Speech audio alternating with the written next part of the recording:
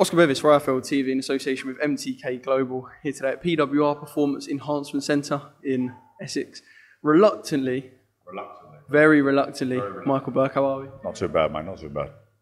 This place, it seems like every interview I've done today I'm sort of waxing lyrical about this place, but when you walk in you can see that it's top of the range. Yes, listen, it's a phenomenal place for all the fighters, for all the athletes that are coming here. You can't ask for no more. You know, you've got your recovery in-house. It's even got me training again. It took 10 years to get me to do a little bit again. So I'm even training there and all. But yeah, it's got everything you need. For an athlete, for a professional athlete, you've got everything you need under one roof. You ain't got to go nowhere else, and that's the attraction of it. Everything's here. And as well, when I came in there was a good bunch of lads, and they seem like they bounce off each other as well, which obviously helps. Like when you go into places like Peacock and that, you see it seems like they've sort of got that here as well. Yeah. I mean, listen, we Adam and Ricky, they help the boys out. We're all treated like family here. Do you know what I mean? Everyone comes here and feels part of it, which is good. We all have a good laugh and a joke. There's a lot of hard work being done here as well, though. Don't worry about that. But like I said, you've got to have a little bit of fun while you're here, haven't you? You've got to have it. Yeah, because if you don't have fun, then no, it's hard work, then, isn't it? It's just hard work. Then you need that little bit of fun just to make it easier on yourself. It's hard enough being a fighter as it is. A bit of smile on your face sometimes is nice, isn't it? And obviously the boys preparing for that sort of post-coronavirus return in boxing. It's annoying, isn't it? Because when boxing is something that you live and breathe day in, day out, you don't mind a week off, 2 weeks, but it gets too far in and it's frustrating. Oh, it's terrible for everyone. I mean, like my son Micky Burke Jr. obviously. He's been out. He was due to on the first Dubois Joyce show. That was all meant to happen. All my fighters were due out to fight, and like I said, everything's just pulled away from us. We've been sitting there twiddling our thumbs for months and months and months until like the government will finally give us the guidelines to go back. But again, there's no real secure dates. With some of the big boys, Frank Roy and Eddie, are doing their things, but it's no real secure dates for the smaller shows. So a lot of my fighters are really still training for nothing, really, with no date on the horizon or anything. I want to come on to them guys in a bit, but I want to talk about Micky actually, because I did speak to him at they had an undercard press conference for Joyce Dubois. Yeah. And when you're 3-0, I said to him, does it feel like you might have to make your debut again? Like it's a weird time for there to be a break from him. Yeah, it's like, listen, boxing's about momentum anyway. So like, if he had them 3 fights going into it, there's a few booked in, he was ready to go. He got his Christmas out of the way, and sort of thing, it's pulled off from underneath you. But Master like Micky's, He's been fighting since he was 6-year-old. He's been in the gym since 6 years. Ain't going to hurt him for another 6 months. He's only just turned 19. He's a baby in the sport.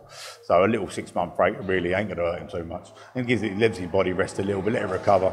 And so I think it does them all a lot of favour. The young kids, anyway, the older fighters is the one who's going to affect more, really. The young kids, they're all right. They can enjoy it, you know what I mean? I'm interested from your perspective what it's like having Micky fighting, actually, because I speak to so many people and they've got kids who are in and around boxing from a young age because they are. I look at Kevin Lilly's son, obviously doing his personal training. I said to him, would you want to get him into boxing? And he was like, nah, stay as far clear as possible. Yeah. No, to be fair, it was Michael that got me back into boxing. I'd done it when I was a kid, but wasn't very successful and sort of, not at all really, and ended up mucking around and playing about in my life. And it was only once I had him and he found a love for it again. My dad boxed, my uncle boxed, and my family did. So we all got him into it and he just loved it. And ever since then, they got me back into it. I'd done all my coaching courses again, done the amateur thing together. And it was only when he got to 13, I stopped training him because it was a bit too much of a clash of personalities. But no, it's good. Listen, it's kept him on the straight and narrow, and he's a good kid from it. You know what I mean? We had no trouble with him all his life. He's always been polite, respectful of everyone, and behaves himself. So, you know what I mean? So the boxing kept him on that straight and narrow, really. I can't ask for no more. Yeah, and people need to realise that because it always seems like boxing gets a bad name. Why not teach it in schools? Why not do this and that? Because it keeps people disciplined and keeps them out of... I mean, the amount of boxers I've spoken to have said it's kept me off the streets even. I would say probably 90% of fighters have come from some sort of underprivileged sort of background, and boxing has been their way out. They're a bit of structure in their life. They're a bit of family that some kids crave, you know what I mean? And something where they can achieve something. And it's not all about education, it's not all about things, but just that little bit of sporting success can obviously... It can build confidence in a young kid and keep them on the straight and narrow for the rest of their life.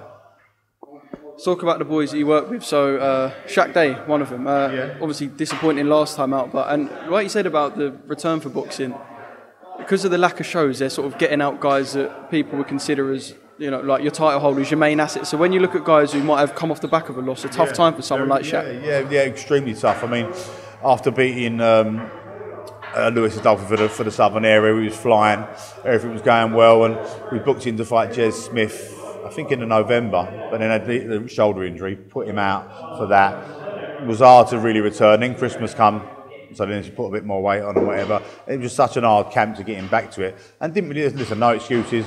Casey Benjamin was a great fighter. I thought he boxed really well, really impressed me. But it wasn't for me. It wasn't the Shaq that we know he could be. So I think, like I said, he needs now, like I said, a nice little warm-up fight. Come on under his belt, get a nice camp under his belt, get back into it, and then after one, we're straight back in the title fights. Hopefully, straight into meaningful fights for him.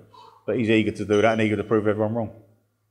Jack, now, Jack Dempsey Eubank. He's got the name, he's got the looks. Well, actually, he didn't have the looks because last time I saw him, he had a 2-metre gash on his head. Yeah. How is he now? No, he's all right, Jack. He's a lovely kid, Jack. You know what I mean? He's come to me recently, but again, he's not really worried about dates, and we haven't got a date, so just working on things in the gym. It's hard for the boys. Like I said, you haven't got any fixed date to work to keep that consistency in the gym's hard. So we're just trying to keep everyone in the gym, keep everyone active, a little bit of sparring here and there, you know what I mean, just to keep them all ticking over. But you don't want to kill them in the gym at the minute because I say there's no date. So just want to keep them and get their weight down now, get them into decent shape, and we'll be all right. But yeah, he's a good kid, very naturally talented. I think if he gets a few more like tools under his belt, a bit more experience, a bit more better sparring here and there, I think he'll be all right. He's all right for now, sitting on his Harley Davidson with his tattoos out and modelling. Yeah. If it all fails, he can be a model, can't he? Don't worry about that. He's a good-looking kid, isn't he? Even I fancy him. Don't worry about that. I'll send him that. I'll tell him myself. Quick list of all the other boys you work with and sort of a summary of, I don't know, your situation, shall I say? Yeah, listen, me and Shaq started off together, so then we was up the eye box. Al Smith was like lucky, he let me in the gym and used the gym, and we worked under them for a long time. But I've got my own little stable now building. I've got Ellie Soro, an unbeaten cruiserweight, 9-0. Fantastic talent, only had 3 amateur bouts, but really coming on as a pro. And like within, I'd say, another couple of fights, looking at some sort of Southern area title for him, I'd say. Like the Albanian kid, Boris Mehmeti, hasn't boxed for 6 years. He had his debut in a golden contract for the MCK. Done really well. I was really pleased with him, really. You know, after 6 years out, not doing nothing, he's, after a few rounds, settled into it nicely. Though. Again, plenty to learn, but another good, he'll do well in the sport. Dinny Mitchell, another little, my little mate, he's come off the unlicensed scene.